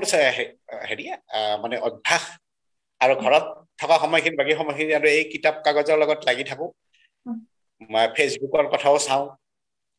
হোৱাটছআপতো চাওঁ ভালো আহে বেয়াও আহে ফেচবুকত বহুত বেয়া বস্তু দেখা পাওঁ ভালো দেখা পাওঁ কিন্তু মই ফেচবুকৰ চাই পেলাই মই বহুত মানে অনুপ্ৰাণিত হওঁ যে APJ আব্দুল কালামৰ যিবিলাক লিখনি তাৰমানে সেই উক্তিবিলাক মই বৰ ভাল পাওঁ আৰু সেই উক্তিবিলাক মই বেলেগকো কওঁ আৰু মই নিজেও মানে চেষ্টা কৰোঁ কাৰণ APJ আব্দুল কালামে এটা কথা কৈছিলে যে তুমি তোমাৰ ভাগ্যক কেতিয়াও সলনি কৰিব নোৱাৰা কিন্তু তোমাৰ যদি স্বভাৱক তুমি সলনি কৰিব পাৰা সেই স্বভাৱে তোমাৰ ভাগ্য সলনি কৰিব কথাটো একদম হয় তেখেতে আৰু কৈছিলে তুমি যদি সূৰ্যৰ নিচিনা দীপ্তিমান হ'ব বিচাৰা তুমি সূৰ্যৰ দৰে বাণ হ'ব লাগিব তেতিয়াহে তুমি সূৰ্যৰ দৰে হ'ব পাৰিবা এই কথাবিলাক যে তেখেতে মানুহজনে যে কৈ গৈছিলে সেই কথাবিলাক খুব গাত লাগে আৰু সেই অনুপ্ৰেৰণাতে মই কিতাপ লিখা কামো মানে যে অলপ কৰিছোঁ ভালেই হওক বা কিমান ভালকে লিখিছোঁ ডাঙৰ কথা নহয় কিন্তু মই লিখিব চেষ্টা কৰোঁ সেই মানুহজনৰ অনুপ্ৰেৰণামূলক লিখনিবিলাকৰ পৰা বা উক্তিবিলাকৰ পৰা আৰু বহুত মানুহ আছে বহুত অসমীয়া মানুহ বহুতে ভাল ভাল কিতাপ লিখিছে কেতিয়াবা 2-এটা ভাল বাক্যই মনত দোলা দি থাকে আৰু এটা শব্দ ভালকে মনত লাগিলে কেতিয়াবা লগে লগে কিতাপ কাগজ লৈ পেলাই মই বহি যাওঁ আৰু কিবা কিবি লিখোঁ আৰু সন্ধিয়া হ'লে মোৰ এটা স্বভাৱ আছে কি যে 7:30 পৰা 9টা বজালৈ মই ঘূৰি ফুৰা বস্তুটো মানে কি যে এবাৰ ঘৰৰ পৰা ওলাই গ'লো আৰু এখন দোকানত মই সদায় আধা ঘণ্টাৰ পৰা 40 মিনিট বহো এটাই কাৰণ যে সেই ল'ৰাজনে নাগাৰা নাম খুব শুনে মই নাগাৰা নামবিলাক তাতে একদম ধুনীয়াকে নামটো শুনো নামটো শুনাৰ পিছত কেতিয়াবা মহাভাৰতৰ নাম হ'ব পাৰে কেতিয়াবা পুৰাণৰ নাম হ'ব পাৰে কেতিয়াবা কীৰ্তনৰ নাম হ'ব পাৰে এই নামবিলাক শুনাৰ পিছত মোক যেতিয়া মানুহে কৰবাত কিবা অনুষ্ঠানত মাতে তেতিয়া মই সেই নামৰ যে শুনিছিলোঁ কথাবিলাক সেই কথাবিলাকো আনি মাজে মাজে মই মানে কওঁ যে নামৰো মহিমা আছে সেইটো শুনি আহা আকৌ 9টা বজাত ঘৰত আহোঁ মোৰ দিনটো তেনেকে চলি যায় মই বেছি সময় শুই থাকিব নোৱাৰোঁ মোৰ এইটো স্বভাৱ নাই মই এনে নুশুৱে তাৰমানে মোৰ টোপনি লগা সময় দেখো তাত বেৰে মোৰ একদম মানে এটা হেৰিত মই পাইছিলো আপোনাৰ মানে পোষ্ট এটাত যে আপুনি প্ৰতি কি এনভাইৰনমেন্ট ডেত কি 10 জোপাকে গছ আপুনি প্ৰতি বছৰে লগাই যায় নেকি এইবিলাক বস্তুৰ বিষয়ে মই শিকিছিলো মানে বিশ্ববিদ্যালয়ত পঢ়ি থকা দিনতে যেতিয়া প্ৰাণী বিজ্ঞানৰ ছাত্ৰ হৈছিলো তেতিয়াই গম পাইছিলো এটা কথা যে উদ্ভিদ অবিহনে প্ৰাণীৰ আশ্ৰয় নাই উদ্ভিদ অবিহনে প্ৰাণীৰ আশ্ৰয় নাথাকে অৰণ্যই হল বন্যপ্ৰাণীৰ ঘৰ যদি অৰণ্য নাথাকে বন্যপ্ৰাণী ক'ত থাকিব সেইকাৰণে অৰণ্যক বচাই ৰাখিলেহে বন্যপ্ৰাণী বাচি থাকিব সেই বস্তুবিলাক বিশ্ববিদ্যালয়ত পঢ়ি থকা দিনতে শিকিলো তাৰপিছত যেতিয়া মই গুৱাহাটী কলেজত অধ্যাপনা কৰিবৰ কাৰণে আহিলো তেতিয়াৰ পৰা এষ্টেকৰ সহযোগত বহুত আমি কাৰ্যসূচী লৈছো তেওঁলোকে আমাক আৰ্থিক সাহায্য দিছে গছপুলি পোতা এতিয়া মোৰ ভাল লাগে যে গুৱাহাটীত বহুত ঠাইত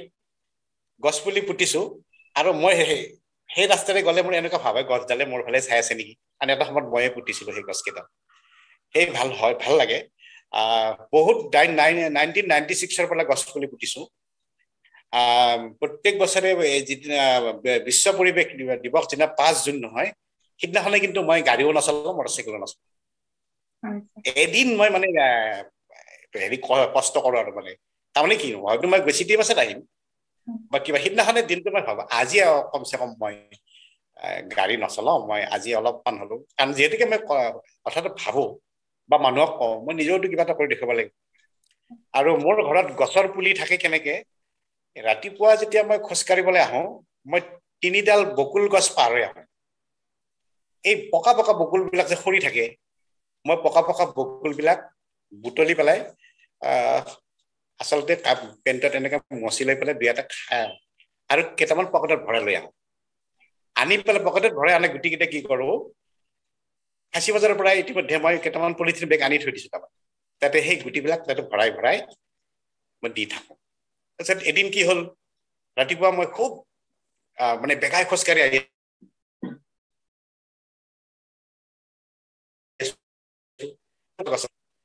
মেডিকেল কলেজত মেইন গেটটো পাৰ হৈ গৈ আচলতে কঁঠাল গছৰ পৰা কঁঠাল তলত পৰি পেলাই একদম ফাটি গৈছে মই কি কৰিলো কঁঠাল ডালটো বহুত পুৰণি মই কি কৰিলো এটা পলিথিন বেগ আনি পেলাই এই মাটিত পৰি থকা কঁঠালৰ কোহবিলাক বুটলি আছিল হয়তো মোক কাষেৰে পাৰ হৈ যোৱা মানুহে ভাবিলে যে এইটো মানুহ ঠিক নাই কিবা মাথা বেয়া হ'ব পাৰে আৰু কঁঠাল পকি পৰি ৰাস্তাত খিচৰি দিয়া হৈছে তেওঁ ধুনীয়াকৈ পলিথিন বেগত বুটলি আচলতে মই খাবৰ কাৰণে বুটলা নাছিলো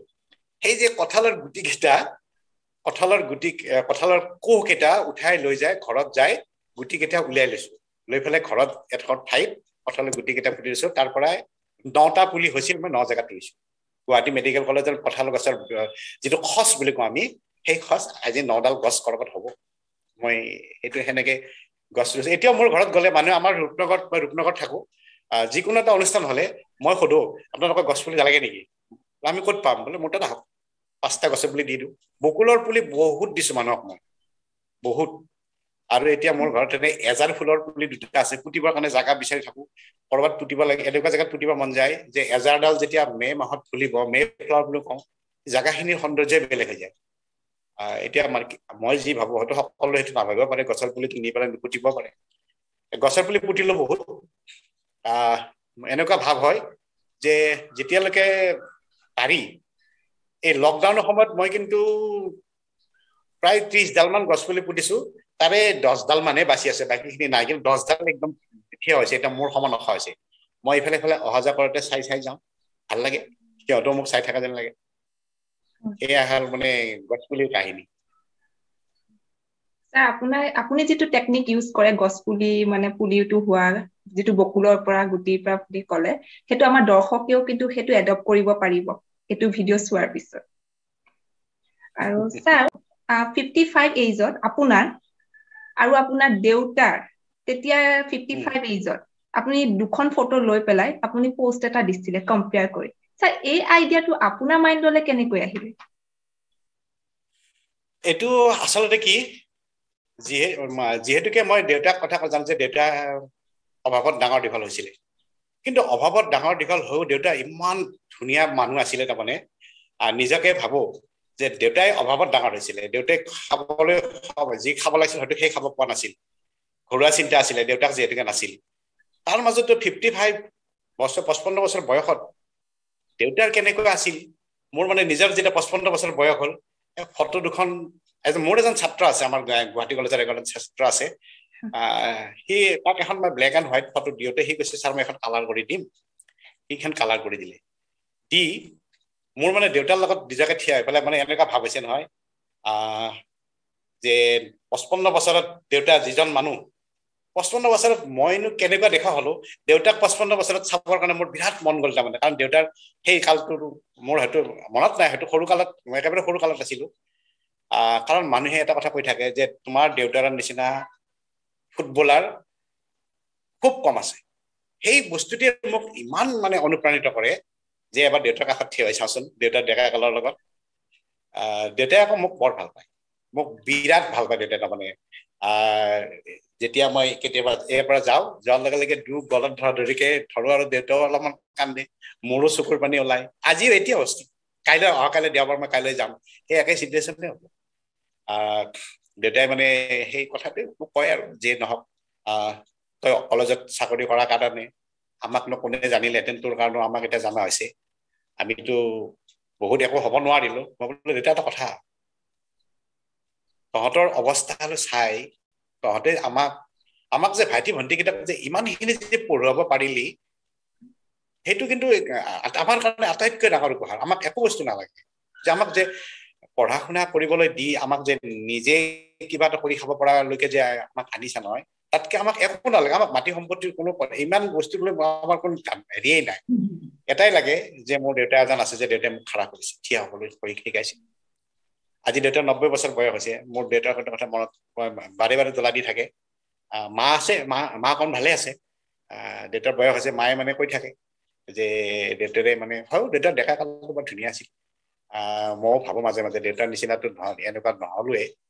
ভাল খেলুৱৈ নহলোৱে কিন্তু গৌৰৱটোতো কৰিব পাৰো নে দেউতাক লৈ পেলাই সেই দেউতাই সেই বস্তুটো খুব অনুভৱ কৰে আৰু ভণ্টিহঁতে মাজে মাজে কয় তাৰমানে তইতো অনবৰত দেউতা কৰি থাকা মই বোলে মোৰ এজনেই মানুহ আছে যিজন মানুহে মোক মানুহ হ'বলৈ বা শিক্ষক হ'বলৈ যিদিনাখনে মই গুৱাহাটী কলেজত জইন কৰিবলৈ আহিম সিদিনা মোক দেউতাই এটা কথা শিকাই পঠাইছিল এইটো কিন্তু চাকৰি নহয় এইটো এটা ব্ৰত আজি যদি অফিচৰ মানুহ যদি 15 মিনিট দেৰিকৈ যায় তেওঁ 15 মিনিট পিছত কামখিনি শেষ কৰিব পাৰিব কিন্তু তই যদি 15 মিনিট দেৰিকৈ যাও নহয় 50টা ল'ৰা ছোৱালীয়ে কিন্তু তোৰ সেই ক্লাছটোৰ কাৰণে কিন্তু মাক দেউতাকে ঘৰতে ভাত পানী খুৱাই পঠাই দিব সেই 15 মিনিট তই যাই নাপালে সিহঁত উভতি যাব সিদিনাখনৰ দিনটোত সেই মাক দেউতাকসকলৰ কষ্টখিনি এনে যাব সেই কথাটো দেউতাই মোক শিকাই পঠাইছিল সেইকাৰণে আজি এনেকুৱা কৰা নাই কিবা কাৰণত মই আহিব নোৱাৰিব পাৰো তেনেকৈ আমাৰ যিখিনি সহকৰ্মী আছে খুব ভাল ফোন কৰি যেতিয়া কওঁ যে মই যাই নাপাম আপুনি ক্লাছটো ল'ব নেকি একদম কোনো কথাই নাই আমাৰ বিভাগত সেইটো খুব ভাল ব্যৱস্থা এনেকুৱা সেই দেউতাৰ কথাটো মনত থাকি গ'ল যে শিক্ষকতাটো এটা ব্ৰত এইটো অকল চাকৰি নহয় মোৰ দেউতা হয়তো বহুত শিক্ষিত নহয় কিন্তু দেউতাৰ কথা যিখিনি কথা মই মানে সদায় ভাল বুলিয়ে ভাবো ৰিচেণ্টলি আপোনাৰ মায়ে ৰিচেণ্টলি মানে কেইমাহমান হৈছে চাগৈ আপোনাৰ মায়ে আপুনি পঢ়ি অহা সেই পুৰণি টেবুলখনৰ কথা আপোনাক কৈছিল যে সেইখন এতিয়া বেয়া হ'বলৈ ধৰিছে আৰু আপুনি তেতিয়া গম পাই পেলাই টেবুলখন চাই পেলাই আপুনি সেৱাও কৰিছিলে ছাৰ সেইখিনি সময়ত আপোনাৰ কেনেকুৱা ফিল হৈছিল তাৰমানে আমি যেতিয়া পঢ়ি আছিলো আমাৰ গাঁৱত ইলেক্ট্ৰিচিটি নাথাকিলে টেবুল লেম্প থাকে টেবুল লেম্পৰ পোহৰত আমি পঢ়িছিলো এইফালে মহে খায় ফটা চিটা কাপোৰত ধুনীয়াকে গাঁঠি মাৰি মাৰি আমি মায়ে মানে অলপ ধোঁৱা দি দিয়ে কাপোৰৰ গোন্ধত মানে মহ নাহে এই টেবুলখন মানে দেউতাই মানে মোক যেতিয়া বনাই দিছিলে তেতিয়া ক্লাছ 7 মানত পঢ়ি থাকোঁতে টেবুলখন বনাই দিছিলে এটা বাকচো আছিল তাতে এনেকে ঢাকনিখন দাঙি দিব পাৰি সেইখন টেবুলত বহি যেতিয়া আমি মই পঢ়িছিলো মানে মেট্ৰিক পৰীক্ষা দিয়ালৈকে তেতিয়া পঢ়ি সেইখন টেবুল বনাই বাকচৰ ভিতৰত থবৰ কাৰণে আমাৰ একো বস্তুৱেই নাই নহয় এটা বাকচে দিছে তাতে বেলেগ বাকচৰ ভিতৰত বেলেগ নাথাকে আৰু মোৰ মানে সেই বুট জোতা ফুটবল খেলা নহয় মায়ে আৰু কয় এইবিলাক বস্তু তলত ৰাখে ৰচন বুজজোৰাৰোতো সন্মান দিয়ে ন সেইকাৰণে বুজজোৰাৰ কাৰণে ভিতৰত সোমাই থৈ দিম আৰু লেম্প টেবুলখন দেখাৰ লগে লগে এটা ভাৱ হৈছে কি জানে যে বিজুলী পোহৰ নাই ওপৰত ফেন নাই তলত মহে খায় এইখন টেবুলতে জীৱনটো গঢ়াৰ কাৰণে লেমৰ পোহৰতে মহৰ কামোৰ খাই যিহেতুকে মেট্ৰিক পৰীক্ষা পাছ কৰিছিলো পৰীক্ষাৰ ৰিজাল্টটো বেয়া হোৱা নাছিল ভালেই হৈছিল পাছ কৰিছিলো যদি পুৰণি বস্তু হেৰিটেজ হ'ব পাৰে মোৰ টেবুলখনো মোৰ মনত হেৰিটেজ হৈ থাকিল তাৰমানে যে টেবুলখন দেখাৰ লগে লগে মোৰ মনত পৰে তাৰমানে তেতিয়া মই এইখন টেবুলতে পঢ়িছিলো তাৰমানে মায়ে টেবুলতে আনি কিবা খোৱা বস্তু কিছুমান দি থৈ যায় পঢ়া শুনা কৰিব লাগে আমাৰ মাৰ কথা হ'ল কি ডাঙৰকে পঢ় ডাঙৰকে পঢ়িলে মনত থাকে আমাৰ দেউতাই আৰু কৈছিল দেউতাই মানে পঢ়া কথাটো একো নকয় দেউতাই নিজে পঢ়ব সিহঁতে নিজে জানে যি পঢ়ে পঢ়ব তুমি এইবিলাক কৈ থাকিব নালাগে কৈ থাকিলে বেয়াই আৰু মানে টেবুলখন দেখাৰ লগে লগে যেনে মোৰ মা যেতিয়া বুঢ়া হলেও মোৰ দেউতা বুঢ়া হলেও মোৰ মা টেবুলখন বুঢ়া হৈছে যদিও এখনতো ময়ে পঢ়া টেবুল আছিল সেই টেবুলখন চুই দিয়াৰ লগে লগে মোৰতো মনটো একেবাৰে হাইস্কুললৈকে ঘূৰি গৈছিল সেইখন টেবুলত বহিয়ে হয়তো সমাজ অধ্যয়নত লিখিছিলো ফৰাচী বিপ্লৱ কি বস্তু আছিলে নহয় জানো শালক সংশ্লেষণ কি বস্তু আছিলে সেই বস্তুবিলাক হয়তো তাতেই সমাধান কৰিছিল সেইখন টেবুলতে সেইকাৰণে পাহৰিব নোৱাৰো এতিয়াও টেবুলখন আছে তাতে দেউতাই মানে দুটা বস্তু থৈ দিছে দেউতাও বয়স হৈছে দেউতাৰ টৰ্চটো থাকে ভাল লাগে কানেকশ্যনটো হৈ আছে তাৰমানে এই টেবুলখনত স্যাৰ ইতিমধ্যে আপুনি কেইবাখনো কিতাপ লিখি উলিয়ালে সো কিতাপ লিখাৰ ক্ষেত্ৰত আপোনাৰ ফিউচাৰ পৰিকল্পনা কি আৰু আপুনি কি কি বিষয়ত মানে কিতাপ লিখিব বিচাৰে কিতাপ লিখা কথাটো মানে আহিল কিয় প্ৰথমতে যেতিয়া মই বাতৰি কাগজত তথ্যবিলাক লিখিবলৈ আৰম্ভ কৰিছিলো যে মই যেতিয়া পখিলাৰ ওপৰত গৱেষণা কৰিম বুলি মই যেতিয়া ঠিক কৰিলো পখিলানো কি বস্তু মই ৰাইজক জনোৱা ভাল সেই বুলি পখিলাৰ বিষয়ে খুব লিখিলো পখিলাও যে এবিধ বন্যপ্ৰাণী পখিলা যে অৰণ্যৰ অলংকাৰ সেই তেনেকুৱা মই লেখাবিলাক লিখিলো বাতৰি কাগজত প্ৰকাশ হৈ থাকিল যেতিয়া বাতৰি কাগজত প্ৰকাশ হৈ থাকিল নিজৰ ভাৱতে ভাৱ এটা আহিল মোৰ লিখনি যেতিয়া প্ৰকাশ হৈছে কিবা অলপ জানো কিজানি সেই এটা ভাব হ'ল কাৰণ মোৰ ঘৰত তেনেকুৱাকে লিখা পঢ়া কৰা মানুহ নাই মানে কি এই লিখা মানুহ নাছিল সেইকাৰণে মই মানে কোনো অনুপ্ৰেৰণা সেনেকে পোৱা নাই যে এনেকে কিতাপ লিখিব পাৰি কিন্তু ভাব হ'ল কি আমাৰ কলেজতে মানে এজন শিক্ষক আছিলে তেখেতে মোক ক'লে যে পৰিৱেশ অধ্যয়ন বিষয়টোৰ ওপৰত এখন কিতাপ লিখিব পাৰি তুমি দুটামান চেপ্টাৰ লিখিবা নি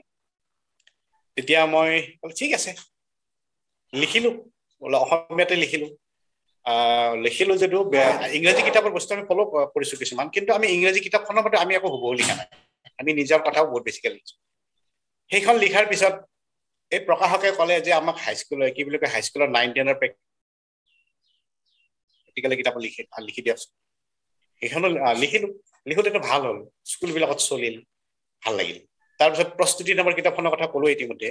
যে প্ৰস্তুতি নামৰ কিতাপখনত হাইস্কুলৰ ল'ৰা ছোৱালীবিলাকে এখন কিতাপতে গণিত ইংৰাজী বিজ্ঞান সমাজ বিজ্ঞান সকলো ধৰণৰ প্ৰশ্নৰ উত্তৰ পায় আৰু সম্ভাৱ্য প্ৰশ্ন কেনেকুৱা হ'ব তেনেকুৱা ধৰণৰ আৰ্হিও পায় এইবিলাক লিখি যেতিয়া মানুহবিলাকে যেতিয়া কয় যে আপুনি যে কিতাপখন সম্পাদনা কৰিছে বা এখন যে লিখিছে নহয় বহুত কামত আহিছে তেতিয়া মনত এটা ভাৱ হয় কিবা অলপ কামত আহিছে ভালেই আছে সেইকাৰণে এই পৰিকল্পনা মোৰ একো নাই কিন্তু কথা হ'ল কি সময় যেতিয়া পাওঁ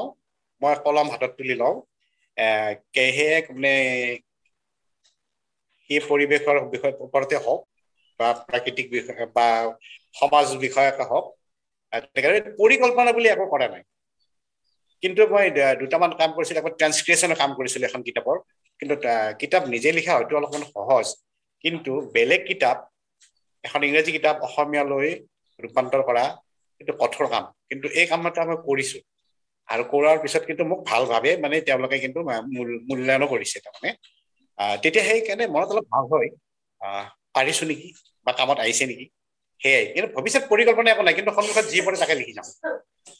ভাবো মই এইটো কাম কৰিব পাৰো নেকি আৰু লগে লগে কলম কাগজ তুলি লওঁ মোৰ সেইটোৱে স্বভাৱ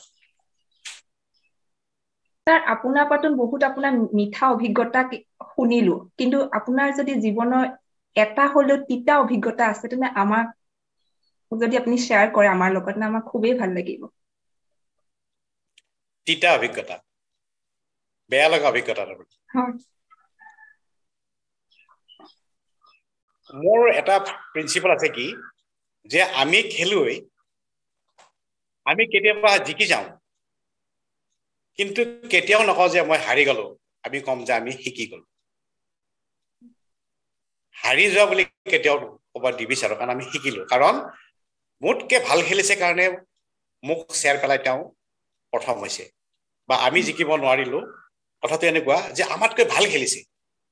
যে আমাতকৈ যিহেতুকে ভাল খেলিছে তেওঁলোকৰ পৰা আমাৰ শিকিব লগা আছে মই সদায় এইটো কথাকে ভাবো কাৰণ যদি ভাল খেলাটোক মই হিংসা কৰি থকাতকে কেনেকেনো ভাল খেলিছে কিনো কৰিছিলে সেইটোক যদি মই কৰো তেতিয়া মোৰ ভাল লাগে আৰু তিতা অভিজ্ঞতা কিনো কম এইবিলাক খেলা মানুহটো খেলত ৰেফাৰী কৰাটো মানুহৰ গালি খাওঁ বহু কাৰণ পাব্লিকৰ মতে যদি মই হুইচেলটো মাৰা নাই পাব্লিকে গালিটো পাৰিবই আৰু সেই মুহূৰ্ততটো মই বিচলিত হলে নহব কাৰণ মোৰ ওপৰত দায়িত্ব ন্যস্ত কৰা আছে যে মই ফুটবলৰ ল এনফৰ্চ কৰিব লাগিব মই পাব্লিকৰ কথা পাতি মই খেল ৰেফাৰী কৰিব নোৱাৰিম খুব ভয়ানক কোনো তিতা অভিজ্ঞতা মোৰ হোৱা নাই পাব্লিকৰ কিন্তু গালি খোৱা অভিজ্ঞতাটো বহুত হৈছে ৰেফাৰী কৰিব গ'লে কাৰণ নিজৰ টিমটো হাৰি গ'লে মানুহে গালি পাৰে নহয় সেইটো এটা ভালো লাগে খেলা শেষ হোৱাৰ পিছত আকৌ মানে গালি মানে আকৌ মাত দিয়ে ভালকে মাত দিয়ে সেই এটা হৈছে বেলেগ মোৰ তিতা ডাঙৰ অভিজ্ঞতা আজিলৈকে হোৱা নাই যে একেবাৰে মই বেয়া পাই গলো মই কৈছোৱে নহয় যে মানুহৰ লগত কেতিয়াবা কথা পতাত অমিল হ'ব পাৰে কিন্তু অমিল হলে কি যাম তেখেতৰ মতে তেখেত ঠিকে আছে মোৰ মতে মই ঠিকে আছো তাতকে আঁতৰি অহাই ভাল আৰু এটা কথা মই সদায় মানি লওঁ য'ত মোৰ সন্মান হানি হয় বুলি ভাবো বা য'ত মোৰ কথাৰ কোনো মূল্য নাই বুলি ভাবো সেই ঠাইত নাথাকাই ভাল বুলি পেলাই মই কিন্তু নিজকে গণ্য কৰোঁ আৰু আজিলৈকে মই আপোনাৰ যিমানখিনি কথা শুনিছো সকলোখিনি মূল্য আছে বুলিয়ে ভাবিছো আৰু যিমান পাৰি ফলো কৰিবলৈ চেষ্টা কৰি স্যাৰ এতিয়া আপোনাক মই এটাই কথা সুধিব বিচাৰো যে আপুনিতো ধৰি লওক কলেজ আহোতে ষ্টুডেন্টছৰ লগত ঘৰত থাকোতে আপোনাৰ ল'ৰা ছোৱালীৰ লগত বা এনেকে কৈ আপুনি কেনেকেনো আপোনাৰ ৰিলেশনশ্বিপছবোৰ মানে বিল্ড আপ কৰে যে আপুনি কেনেকে ষ্টুডেন্ট এজনৰ লগত ডিল কৰে কেনেকে আপোনাৰ ছোৱালীৰ লগত ডিল কৰে সো আপোনাৰ ছোৱালীৰ কাৰণে আপুনি একদম বেষ্ট ডেড বুলি কয় তাই হয়তো ক'ৰবাত লিখিছে যে আপুনি তাইৰ কাৰণে বেষ্ট ডেড সো মই এইটো জানিব চাম আপুনি কেনেকে গোটেইখিনি মানুহক মানে বিভিন্ন সময়ত কেনেকে হেণ্ডেল কৰে আমি যিখন কলেজত অধ্যাপনা কৰোঁ আমাৰ ইয়াত যেতিয়া ল'ৰা ছোৱালীয়ে নামভৰ্তি কৰায় আমি সদায় এটা কথাই মন কৰোঁ বিশেষকৈ আমাৰ বিভাগত আমি আলোচনা কৰোঁ যেনেকে মোৰ ল'ৰা ছোৱালীটোক ভাল স্কুলত দিব বিচাৰো যে তাতে ভাল শিক্ষক আছে ভাল স্কুল আমাৰ বিদ্যালয়খনকো আমাৰ মহাবিদ্যালয়খনকো নিশ্চয় অভিভাৱকে ভাল বুলি ভাবি ইয়াতে নামভৰ্তি কৰাইছে আমি যদি সেই ষ্টুডেণ্টখিনিক ছাত্ৰ ছাত্ৰীখিনিক যদি আমি সেই শিক্ষাটো দিব নোৱাৰো সেই মানুহখিনিৰ ভৰসাটো নাইকিয়া হৈ যাব আমি সেইকাৰণে সদায়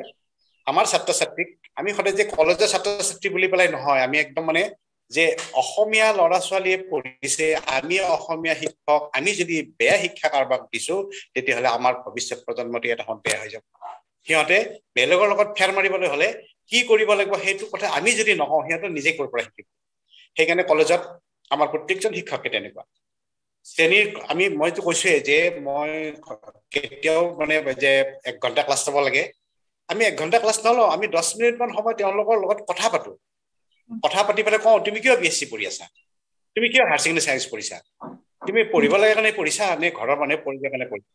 তুমি নিজক চিনি পাব লাগিব কাৰণ তোমাৰ ইউনিকনেছটো যদি তুমি নিজে চিনি নোপোৱা আনে তোমাক তুমি নিজৰ পৰা হেৰাই গ'লে তুমি নিজেই বিচাৰিব লাগিব কাৰণ তোমাক বেলেগে বিচাৰি নিদিয়ে সেইকাৰণে সেই ল'ৰা ছোৱালীখিনিক যেদিকে মানুহে অভিভাৱকে আমাক আশ্ৰয় কৰি ইয়াতে নামভৰ্তি কৰাইছে আমি সেই অভিভাৱকৰ কথা ৰাখিব লাগিব আৰু সেই ল'ৰা ছোৱালীখিনি সৰু ল'ৰা ছোৱালী কলেজৰ ল'ৰা ছোৱালী সৰু বুলিয়ে ভাবো আমি মোৰ ছোৱালীজনী মোৰ কলেজতে পঢ়িছিল সদায় মোৰ লগতে আহে মোৰ লগতে যায় কলেজৰ ল'ৰা ছোৱালীবিলাকক মোক ভালকে জানে আৰু ছোৱালীজনীয়ে মোক লগত খুব ভাল সম্পৰ্ক আছিল কাৰণে ষ্টুডেণ্টবিলাকৰ খুব ভাল সম্পৰ্ক কাৰণ মোৰ ছোৱালী ইয়াতে পঢ়িছে মোৰ ল'ৰাও ইয়াতে পঢ়িছে তাৰপিছত যিবিলাক সিহঁতৰ বন্ধু বান্ধৱ সিহঁতো মোৰ ল'ৰা ছোৱালী নহ'ল জানো তেনেহ'লে যদি মোৰ ল'ৰা ছোৱালীক ভাল পাব মানে মই সিহঁতকো ভাল পাব লাগিব ইয়াত অধ্যাপনা কৰা দিনৰ পৰা আজিলৈকে আমি মহাবিদ্যালয়ত শিক্ষকতা কৰাৰ উপৰিও পৰিৱেশৰ জ্ঞান দিয়া খেলা ধূলাৰ জ্ঞান দিয়া বিশেষকৈ মই গুৱাহাটী কলেজত অধ্যাপনা কৰিব অহা সময়ৰ পৰা গুৱাহাটী কলেজত প্ৰত্যেকটো খেল সম্পূৰ্ণ বিজ্ঞান ভিত্তিক খেল ইয়াত অনুষ্ঠিত কৰি আহিছো কাৰণ ইয়াৰ পৰা ওলাই গৈ এজন ছাত্ৰই যি প্ৰতিযোগিতাতে নানামক কিয় প্ৰাৰম্ভিক জ্ঞানখিনি ইয়াৰ পৰা পাই যাবই লাগিব মোৰ ছোৱালীক আজি মোৰ ছোৱালীক মই যেতিয়া শিকাওঁ